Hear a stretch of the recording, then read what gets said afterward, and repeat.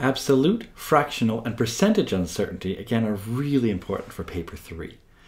So in order to do this, we have to understand sort of a measurement. So in this case right here, we're going to be using this example of measuring just something. That thing you measure, that could be a distance, it could be a force, it could be whatever. In this case here, I'm just going to call it a thing A. Now that thing A has some sort of associated uncertainty with it when you actually measure, right? You're going to have A, but you're not going to be exactly sure what its value is, right? You could be a little bit uncertain. So that's why I'm going to put an A plus or minus, you know, some sort of, I don't know whatever this uncertainty is. It could be like 0.1 or whatever. So this is what I mean here. So you're going to have some value plus or minus whatever that uncertainty was. So the definition then of absolute uncertainty, it's super easy. The absolute uncertainty is just plus or minus delta A. In other words, the absolute uncertainty, it's the actual value of your uncertainty. So if you're measuring a distance of like 2.0 meters, then the uncertainty would be like 0.1 meters. So it's an actual literal value. Whereas the fractional uncertainty, hopefully that'll tell you a lot more about it, right? Fractional implies a fraction, duh. So in order to do that, you can actually figure it out. The fractional uncertainty will simply be the uncertainty on your measurement A, and you're going to divide it by A itself. So that's how you're going to find the fractional uncertainty. Now the percentage uncertainty is just like the fractional uncertainty, except you multiply by 100. That's it. So in this case here we have delta A over A, and we have that times 100. And that's how we find the percentage uncertainty. Now you might be wondering, okay, well, when do I need these? Actually, I mean, very often, if you're actually going to be measuring something, you're going to need to know the absolute uncertainty.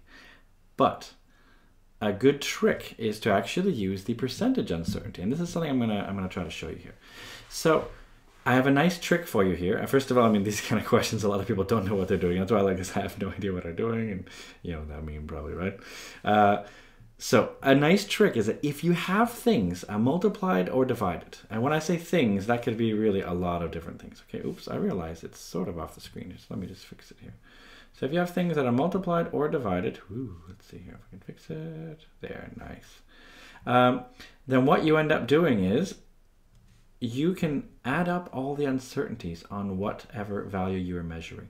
So in this case, if you're measuring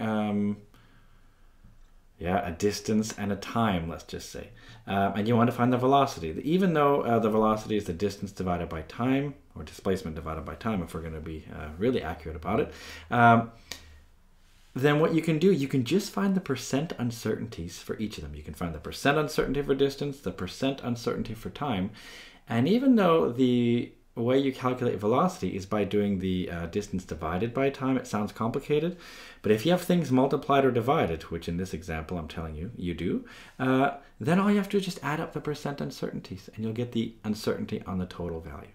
And I think to make it make more sense, I'm going to use that actual example there. So here we go. We have an actual example here. So what's the percent and absolute uncertainty on the speed? So here we have a distance of 10 meters plus or minus 1 meter. And we have a time of 5.0 seconds plus or minus 0.2 seconds. So to find the percent uncertainty, that might be a good one to start with, right? So let's do the percent uncertainty. The way we're going to find that, we're going to remember that equation, right? That we first have to do the fractional uncertainties on each. So let's do the fractional uncertainty on distance. So for distance, we have the fractional uncertainty is going to be delta D over D, which in this case, the uncertainty on D is just 1, and the actual value of distance is 10. So in this case right here, remember, well, right now I'm actually finding the fractional uncertainty, which gives me 0.1. Now to do the percent uncertainty, remember I have to take that and multiply it by 100. So what I do, I move my decimal over by 2, and I end up with a percent uncertainty of 10% on the distance only. We can do the same thing for time. For the time, we have delta t over t. I'm doing the fractional uncertainty on the time, and it's 0.2 divided by 5. And I do that, what do I get? I get 0.04, don't I? I think so. Yeah. 0.04 times 100, of course, to get the percent, and end up with 4%. All right. Now, how does this help me? Well, I want to find the velocity. The speed. And the speed itself, remember, is given by this equation, right? V equals d over t. The speed is the distance over the time. But remember that little trick I showed you, that to find the uncertainty on the total value, all you have to do is just use both of these right here, and you can just add them together. So 10% plus 4% is 14%. So you have a 14% uncertainty on your speed. Your speed has a plus or minus 14%. So we're done that first one. What's the percent uncertainty? Done, we got it. Now to do the absolute uncertainty, you could work it all out with that equation. You know, do delta d over d plus delta t over t and multiply that by v. You could absolutely do it that way. See, absolute, huh?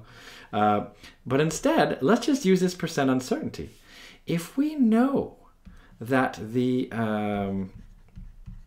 well, we know the percent uncertainty, so that's actually really good. We know that the value, let's see, the velocity, sorry, the speed is going to be just 10 divided by 5, right? We know that it's going to be 10 divided by 5, which is just equal to 2. We don't know though how many decimals to put, right? But we know it's 2 meters per second. So here's the thing, to find the absolute uncertainty, we can just use the percent uncertainty. We know that our value is going to be 2 plus or minus 14% of 2. So all you have to do then is multiply with your trusty calculator. I'm going to do 2 times 0.14, and I get an answer of, I don't know if you can see it, but it's 0.28. So I end up with the uncertainty, so delta V in this case right here is going to be 0.28 meters per second. But do you remember what you have to do? Your uncertainty has to have one non-zero number. So in this case, I'm going to change it then to make it delta V is 0.3 meters per second. This is my uncertainty on the speed, the absolute uncertainty. If I really wanted to write everything correctly, I would have written it like this, right? That the speed is actually 2.0, because now I know I'm only allowed 1 after the decimal, plus or minus 0.3 meters per second. So this is sort of how I would write the speed. I hope that makes some sense, at least. So for calculating these right here, really important for paper 3, really, really important.